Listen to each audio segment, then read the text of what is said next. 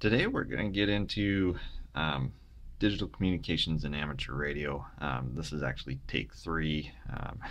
Been having equipment issues, so let's see if we can do it this one. Gonna try and keep this one under 10 minutes. Usually I try and keep them under 3 to 5 minutes, but really wanted to cover some of the basic principles in the digital communications that have come out into the market recently with the APRS enabled handsets and mobiles,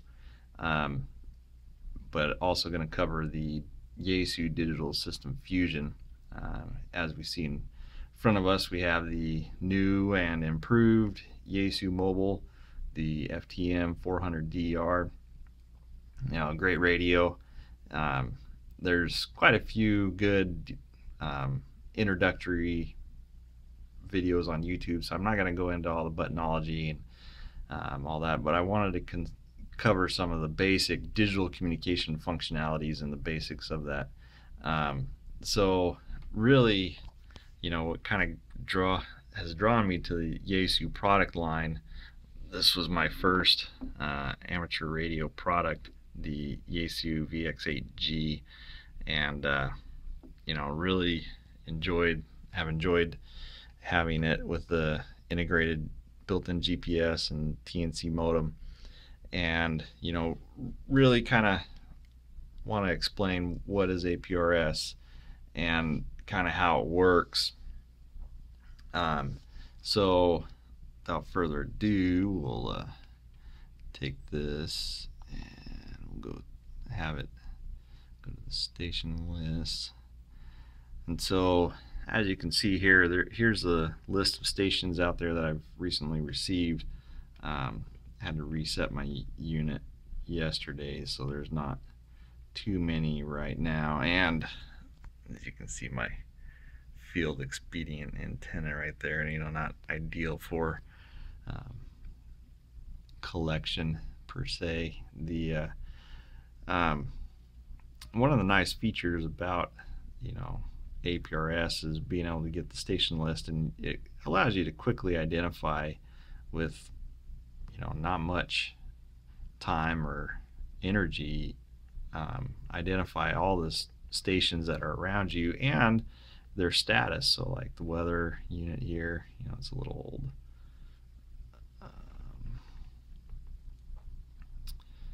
But you can go to the weather, click on the weather here. It'll allow you to see the local weather at a given time. And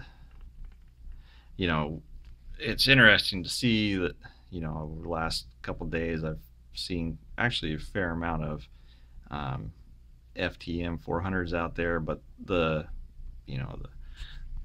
most prolific is the Kenwood product.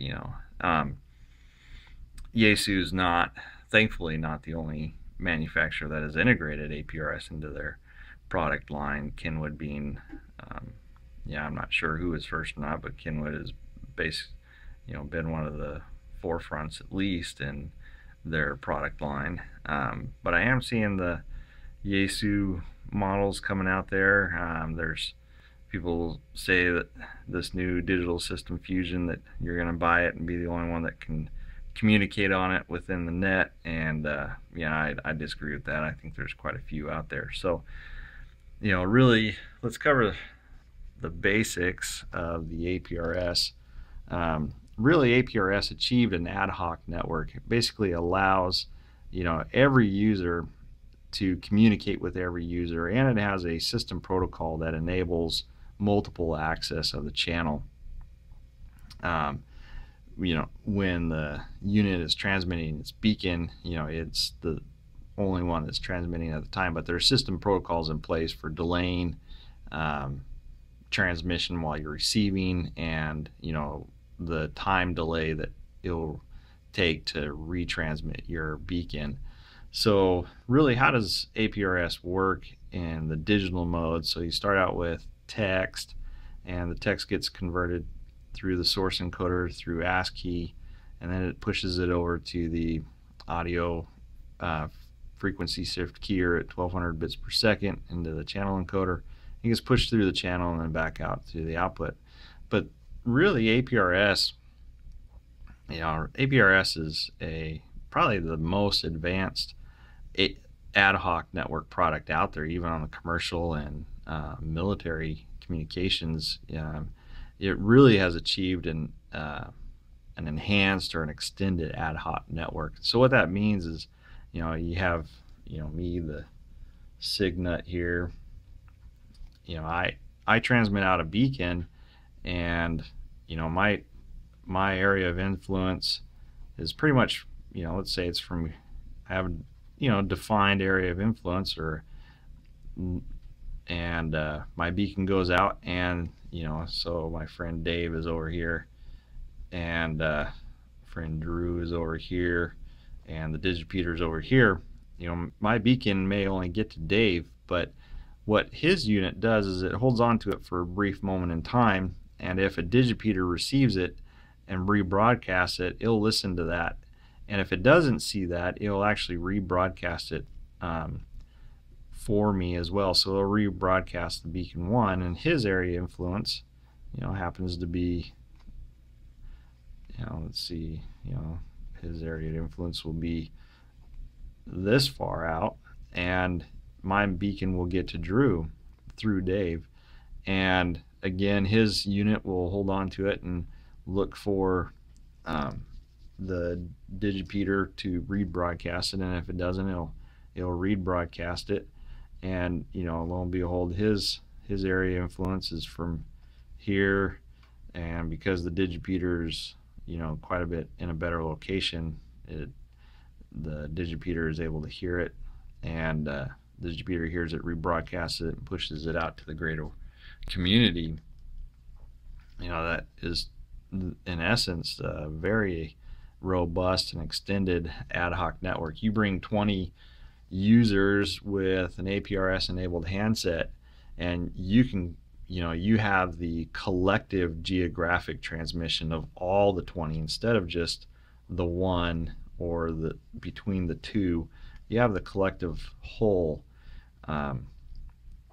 So that's kind of APRS in a nutshell. I really enjoy the APRS features. I'm glad to see Kenwood and ICOM coming online. I know ICOM had APRS functionality through the D-Star repeaters, but just recently they've entered actual handhelds that are able to push and pull APRS data. There's also APRS messaging, where you can do call sign to call sign messaging. I could send a message to Drew, and it could go through Dave and get to Drew, and vice versa. I enjoy the call sign to call sign messaging. So let's moving on from that. Let's get into the Yaesu Digital System Fusion. There's quite a bit of misinformation or a lack of information of the basics of the Digital System Fusion, what it entails. I really feel that they made some really nice advancements into the community. It's digital communication in the APRS or in the amateur world is nothing new. We've been doing, frequency shift keying, phase shift keying for quite a while now, and ICOM has had their D-Star, but really, integrating this, mainstream production line of digital communications. There's some really nice aspects of it. So let's get into the basics and kind of some really nice aspects that I like, and some misnomers about what it is. So really the input can be audio and data, and if it's audio, it gets pushed over to the source encoder, and to my best knowledge, it's the AMB+2 vocoder. If you can provide me the black and white of what it actually is, if it's different, I'd actually appreciate that. I've done some extensive searching, pulled the unit apart to see if I could identify an ambi or a vocoder chipset to identify what kind of vocoder it is, but that's the best I could come up with. But I don't really have any solid sources. But it really doesn't matter per se. It has a vocoder and it pushes it over to the channel encoder, and the channel encoder uses a 4-phase shift or a frequency shift key encoding. And what that means, you know, it's the same frequency shift key in here, but it's just 4 levels. So you start out with 1200, and the second level you get 24, and then 48 up to 9600 bits per second. And so it pushes the bits over into the channel at 9000 bits per second and a channel width of 12.5 kilohertz. And the channel it uses is a TDMA channel. It says TDMA, but I think this is more of a misinformation and a lack of better terms. It's not a multiple access channel per se. To me, a multiple access channel has system protocols that enable multiple access, and you know, there's nothing to prevent the user from indefinitely keying the mic and basically jamming the channel, and that doesn't allow other users to access. So it's really on the user to make it a multiple access channel, but it is using time division and putting the bits into the, and it really just uses 2 time slots. So time slot 1, first time slot, second time slot, and then back into the first time slot and the second time slot. And so the 2 channels would push through the data in the time division channel and then back out at the other end. So what are some neat features about that? The main one being is the channel width. We see are specifically the 2 meter and 70 centimeter bands getting very congested with repeaters and users, and this allows us, you know, as we move forward into this digital age, we'll be able to shrink the channel footprint that we will need for the future, allowing us to put more channels into the same spectrum. So, you know, the channel spectrum, 9600 bits per second, I mean, it's not bad for that size of channel. There's better throughputs out there, but you're gonna probably occupy more of a channel when you do that. So it's pretty good bit rate. But the one thing that I'm really excited about this enabling us is really being able to push data, and really,